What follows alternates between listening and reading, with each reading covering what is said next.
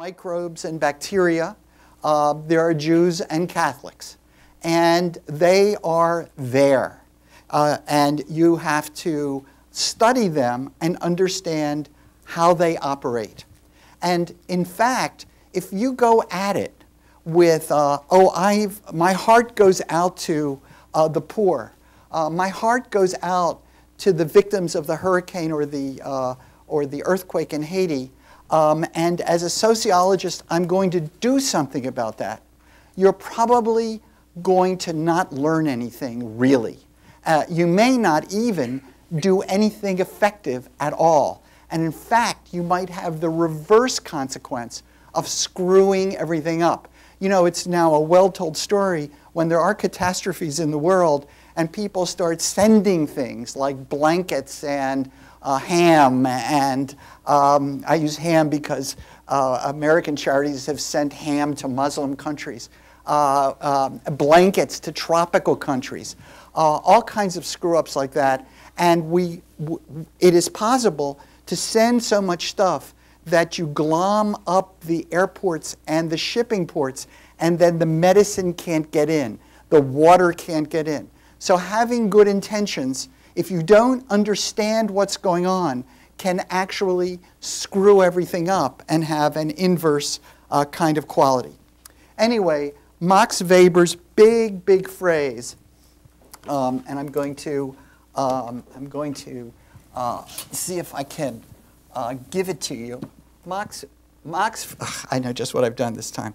Max Weber's really big phrase is the idea that what we need is a value-free social science. That's what we ought to have. And I'm going to erase this in the old-fashioned way and write it up here once again. What we need is a social science and a sociology, which is what he's talking about, which is value-free. And only if we do that and manage to do that will we manage to be effective even in terms of doing good in the world. We've got to use all the tools at our disposal. And as you'll see as the semester goes on, those tools are widespread or varied. Ethnography, where we live among the people in the way anthropologists do it. Stay with the people and do field work and watch them over long periods of time, months and months, sometimes years and years, to figure out how those people on the street corner, or those people in the bank corporation, or those people in the tribe in the desert, watch and see how it is that they do things. Or we do large-scale surveys, or not so large-scale, in which we gather up samples and try to generalize from those samples, develop information about rates of X or rates of Y.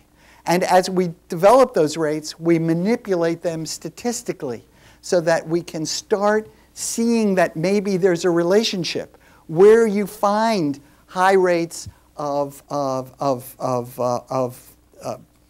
early deaths of children, you find high rates of poverty, for example. And then we start seeing, well, maybe there is a cause and effect relationship, and we come to understand the society better than we otherwise would. So we have a social science. We do for society what medicine and sewers do for human health. We protect society and we solve its problems by knowing the social body. That's the critical thing. If we didn't know about the blood supply and we just started to try to make people well, we would, and they did, screw bodies up.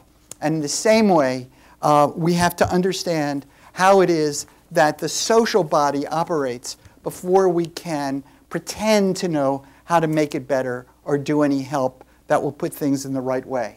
And somewhat controversially, just as Mills was controversial in his way, somewhat controversially, Max Weber says the way to do that is to be value-free. Keep your values in the pen and let them come forward in your life as a private citizen, perhaps. but don't be intruding in your science with your values. You get that? So we have really two contrasting figures.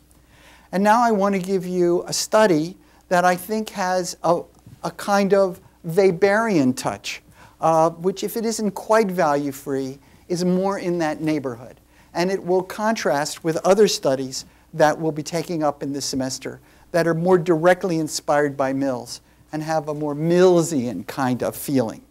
Well, it's the study that you've read for this week, Stanley Lieberson's book, which I hold up. You don't have the book because, alas, the supplier was out of stock. I had intended to assign the entire book to you.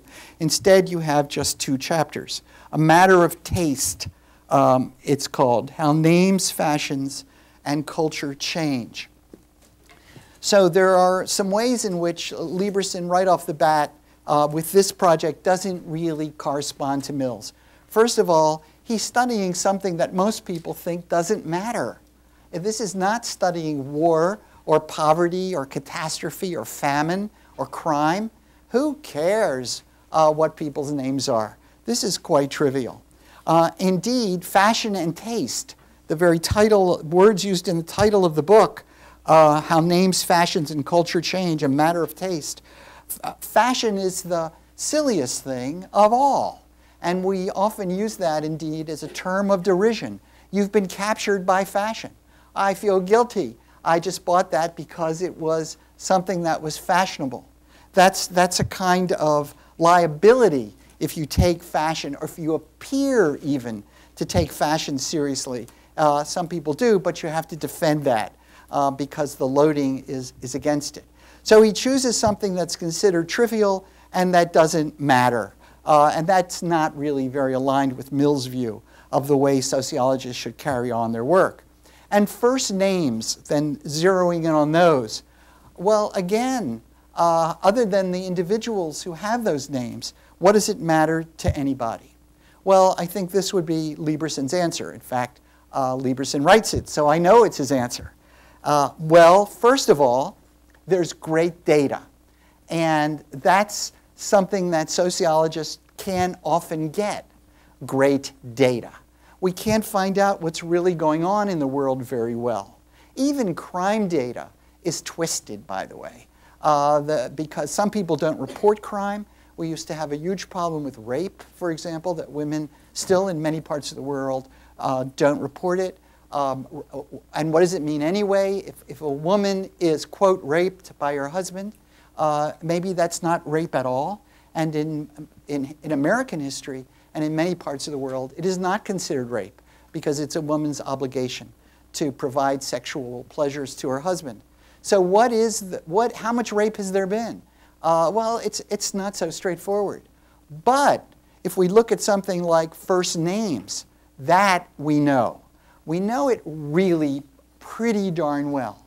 It's public data. It's accessible. Nobody puts it up to cheat anybody else. If you use income tax reports, for example, people are engaged in massive cheating. And so the data is kind of okay, but kind of not okay. But if somebody names their child Robert, David, or Marjorie, they put it on the birth certificate, and they call that person Marjorie, usually for the rest of their lives. That is pretty good stuff. It's great data. And he gathered it up, all the first names ever used in the history of the United States since the recording began in the late 19th century. And there are no secrets in it. Anybody can get it. If you want to have data about the CIA and what they're up to, you're going to have a very hard time. If you want to find out how dope sellers operate in Washington Square, that's going to be a little tricky as well, because they're not going to just tell you everything you want to know if you talk to them. So here again, we have a situation where we've got great data. We don't have to go in front of the human subjects committees. All universities now in the United States and in many other parts of the world have something like a human subjects committee, We get our data heavily, by the way, from freshmen entering in universities. And we used to be able to put them through God knows what and ask them God knows what questions. And now we have to get big approvals for that, much less going into public schools, for example, and observing children or interviewing them or interviewing their parents. We have to get permission. And it's very tight. And much good research is blocked because we can't get permission. Well, here, there's no issue. It's public information. Anybody can get it. He got it. You could get it.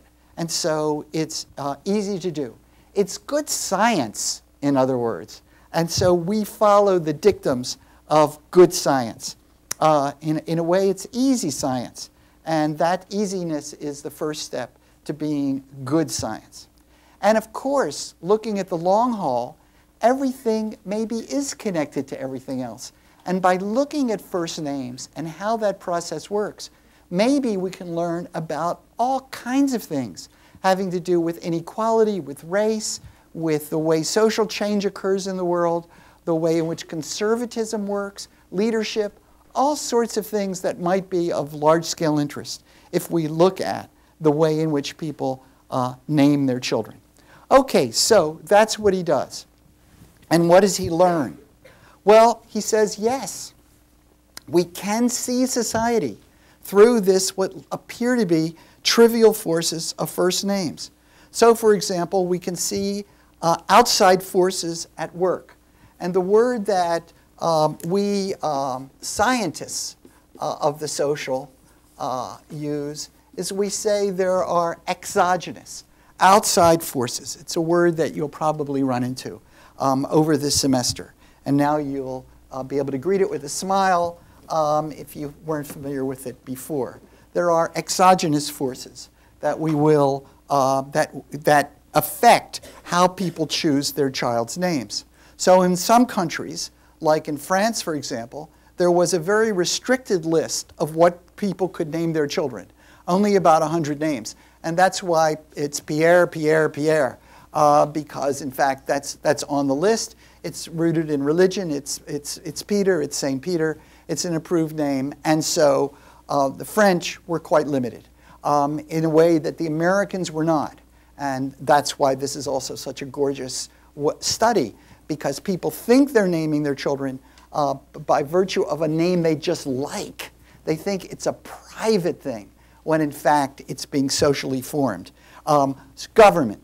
In the fact that in the United States, the government does not restrict first names, means that I looked at your names, by the way, on the course list, a very striking list of first names, because it is an amazing, extraordinarily diverse list of first names. And you would not find that diversity in many countries, because either government restricts it, religion restricts it, or there's some other cultural barrier that has to be crossed.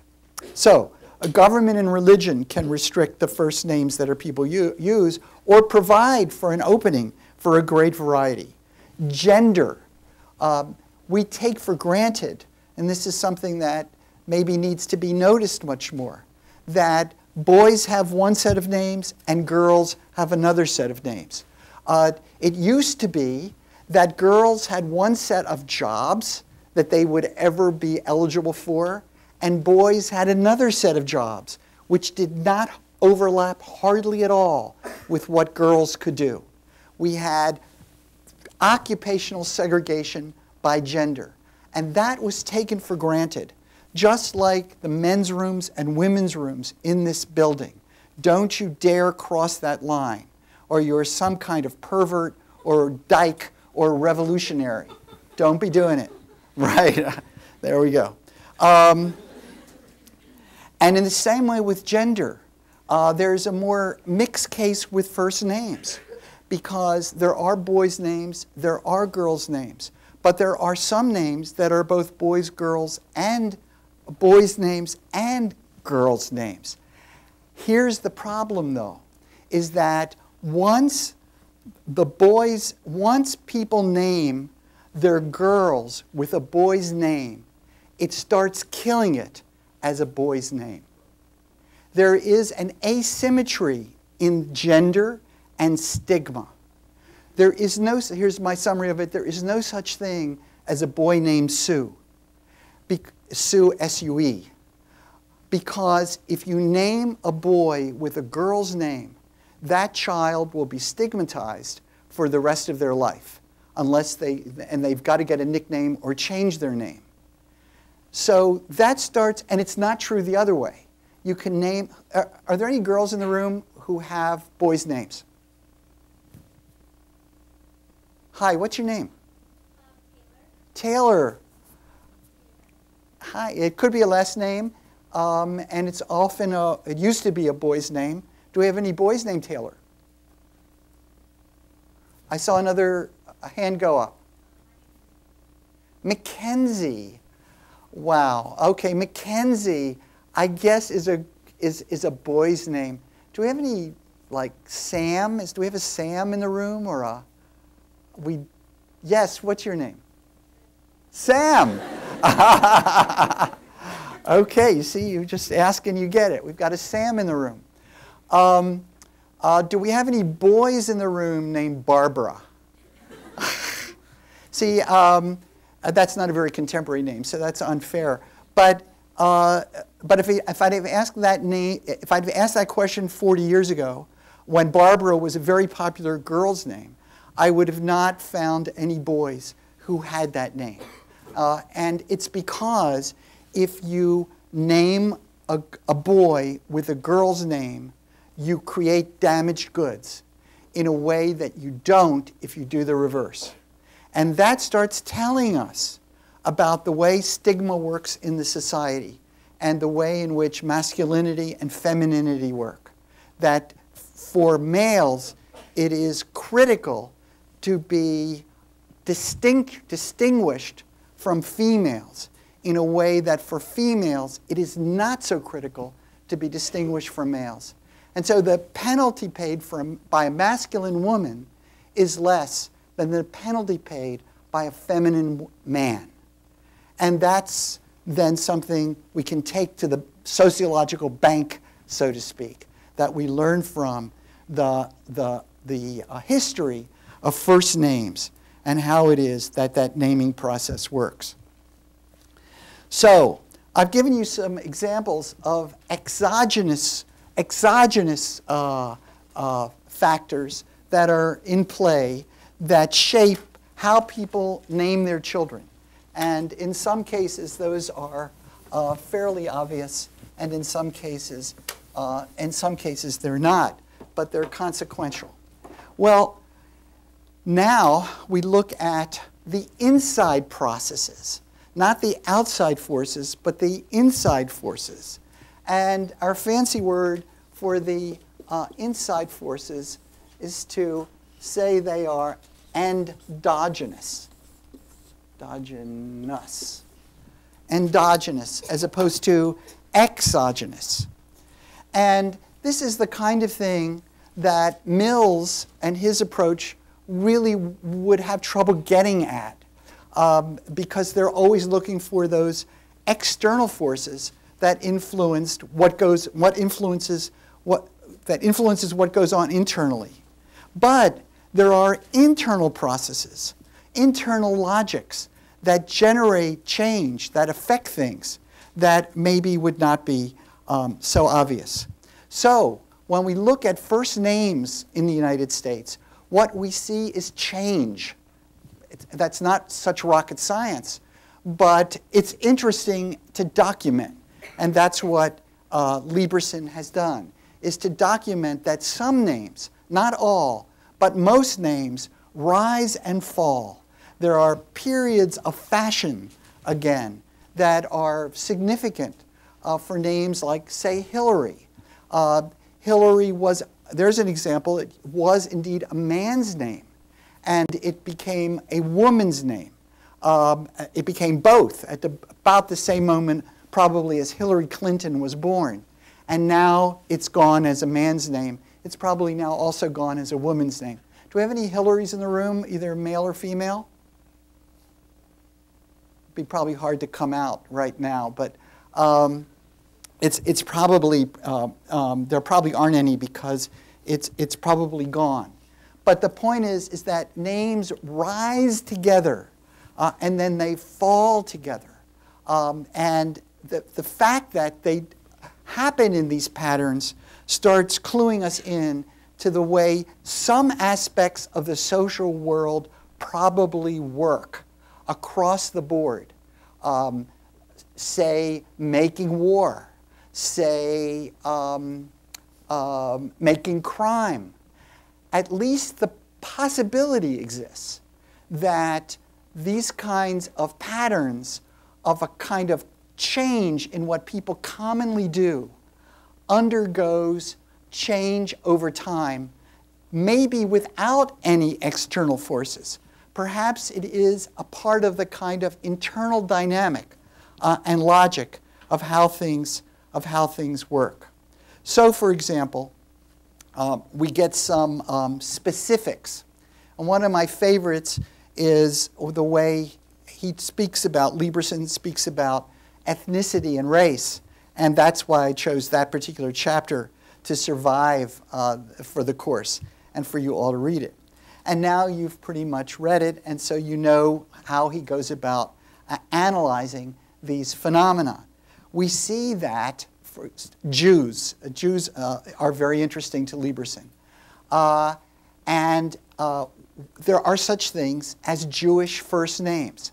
And during the 1920s, the first sort of large batch in the teens and 20s and 30s, the large batch of Jewish children were born in the United States based on the vast immigration into the United States of Jews from Eastern Europe and somewhat from Germany, but overwhelmingly from Eastern Europe at the end of the 19th century and the early 20th century. Those people started to have babies in the United States. And what they did was they named their babies with names that they thought were Anglo in their sound. And indeed, they were Anglo names. Names like Morton and Stanley and Harvey and what are some of the other ones? Give me some Jewish names. What? Saul. Saul doesn't fit my example, and so I'm really sorry to use it, because it's a biblical name, not a British name. The point is that they're Melvin. Did I say Melvin and Marvin? Melvin and Marvin are very good to use. They're very stereotypically Jewish names. With those Jewish names, the Jews could assimilate into the United States by taking on these British names. They didn't consciously, sitting there in labor, not sitting there, laying there in labor, saying, let's assimilate with this one. Let's call him Morton. They don't do that. Which is why it's more interesting than if they did do that. Because the whole point here is all of these women in labor are giving birth to Mortons and Marvins and Melvins. And they're not thinking about social change and assimilation in America and getting their children into medical school. It's instead just kind of goes with the huffing and puffing.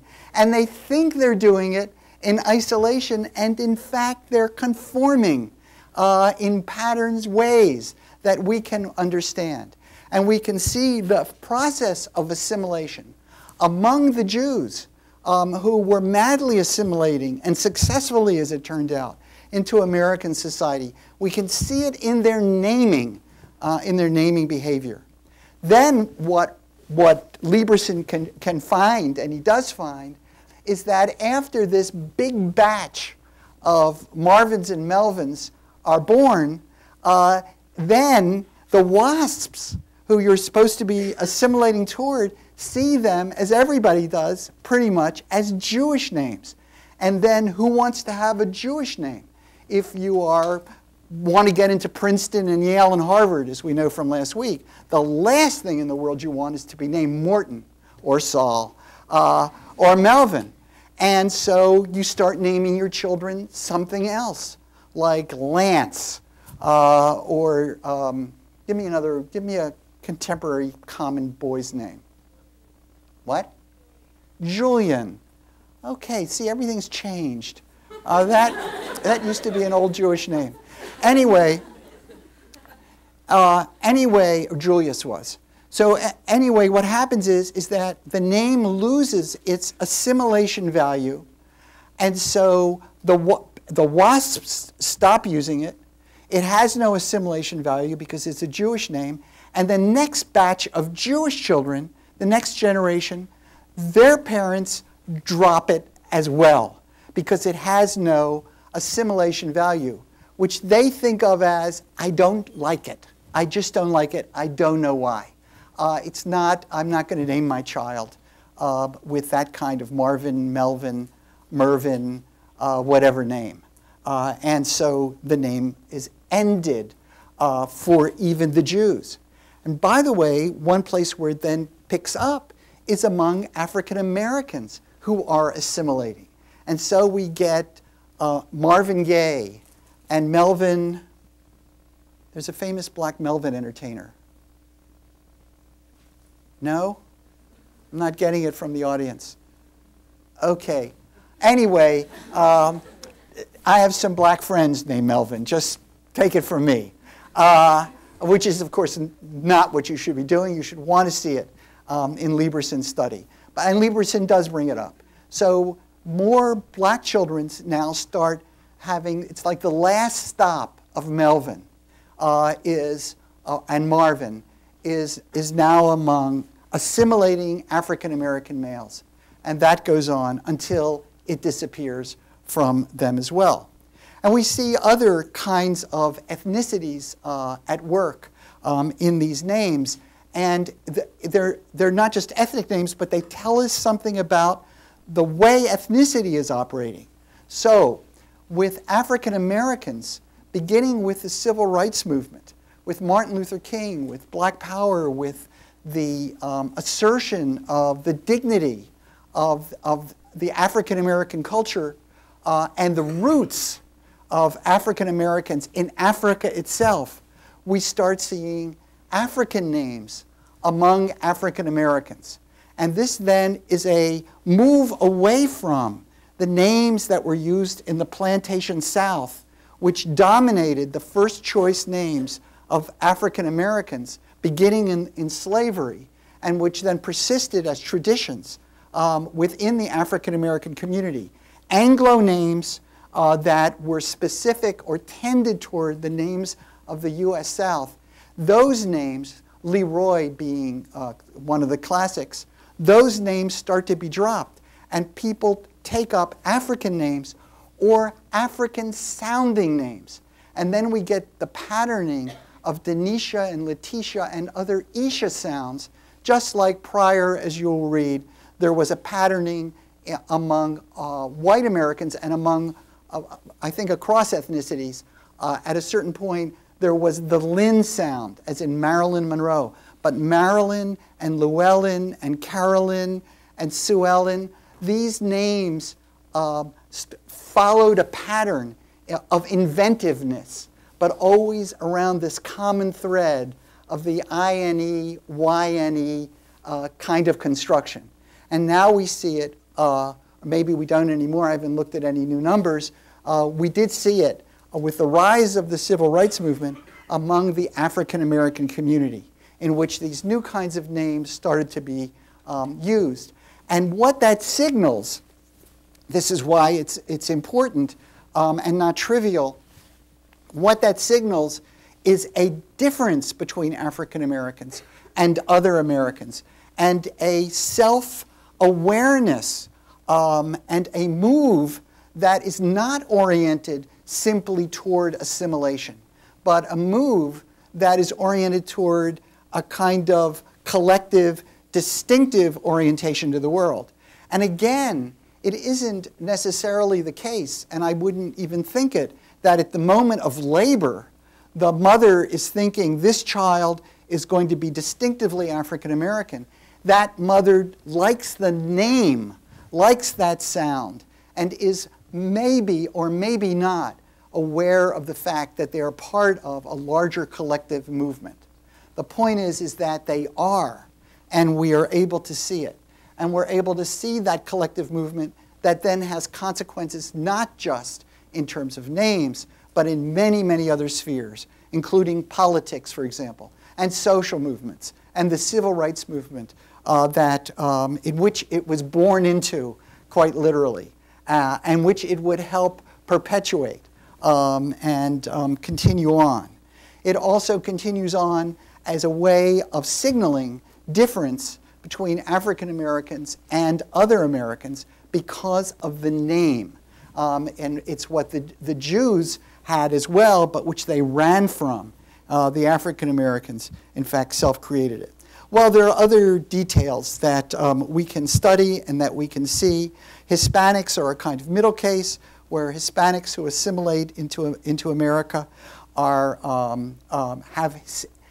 variations on names that would be used in, say, Mexico, but which move toward the waspy American names that are in play. And in Asian Americans, we see it really strong, the assimilation modality. So Asian Americans do not play with Chinese names or Japanese names. They go right for the WASP American name. Now, sometimes they keep two names, but they, in public life, have Robert and David and I don't know what, Julie and Samantha square on. And that, of course, I'm uncomfortable saying it's a cause or it's an effect, but it certainly goes along with the rapid assimilation of Asian Americans into the occupational structure of the United States and also the residential structure of the United States, i.e. the decline of ethnic segregation between Asian Americans and high rates of intermarriage between Asian Americans and other Americans. So we start seeing what that's like. Okay.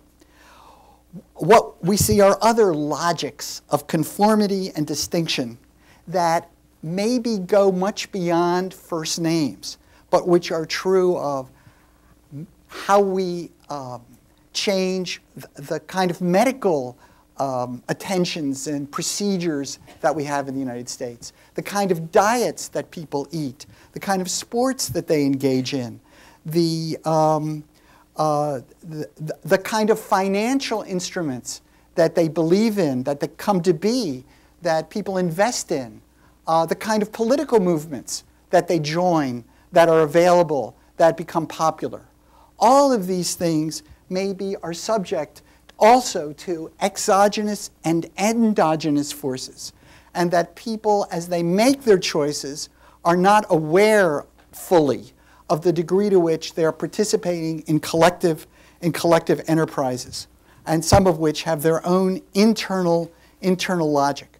So here's another example, which I can't remember if it's in the chapter that you're reading or one of the other chapters, but it's very, very fascinating to me.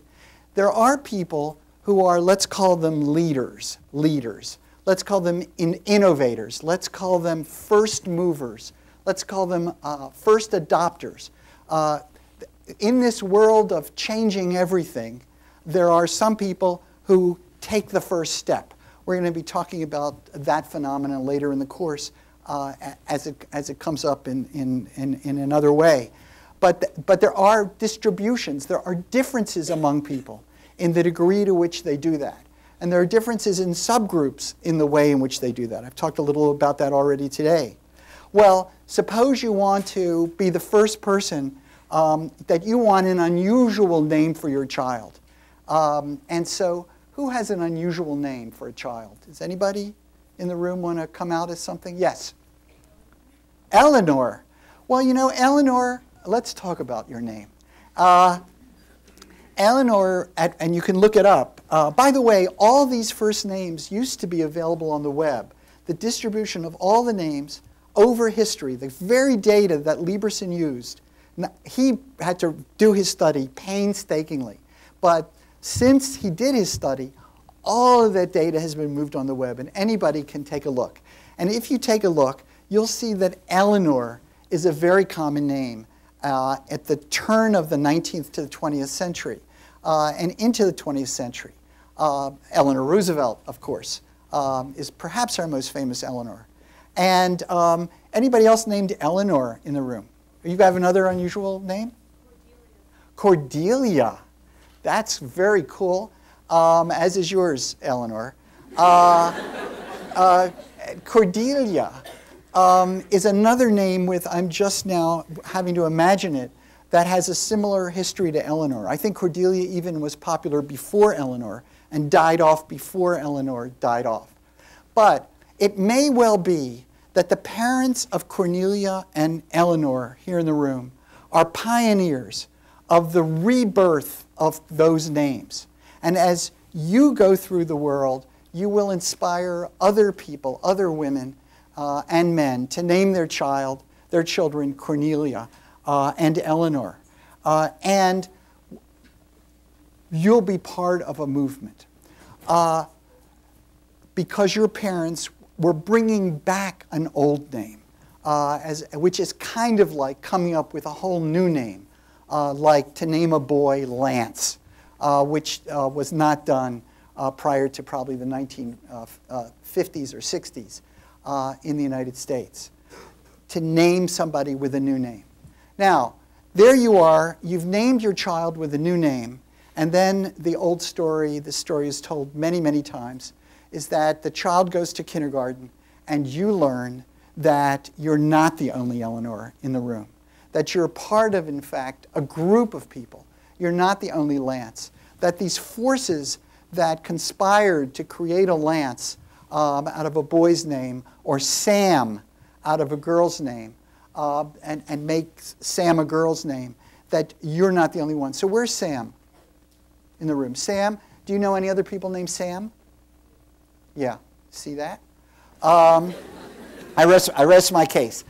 She does know other people named Sam, because whereas the first people who named their girl Sam were pioneers, the people now who named their girl Sam are not pioneers.